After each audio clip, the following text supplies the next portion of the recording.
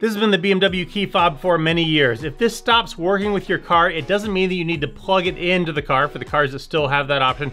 It doesn't mean that it's been disconnected and you need to reconnect it from the car. What it likely means is that you just need to change the battery, and it's super simple to do. Let me show you how to do it. All you need is a 2032 battery, easy to get everywhere, but I'll put some links down below on Amazon if you want to check that out. The fob opens up very simply. Just turn it on its side. There's a little button right here. Press that button and out comes the manual key. This is how you would get into the car if, say, the fob was dead.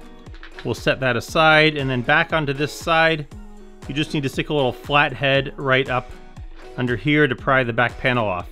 Just very gently. Then it comes up and slides off.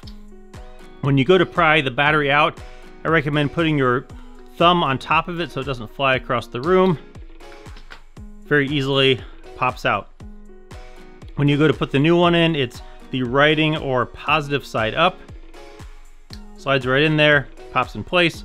The back panel sometimes takes a little finagling to get back in. Sometimes it goes back in very easily, sometimes not as much, but you snap that back in place, you replace the key, and that's it. It's that easy.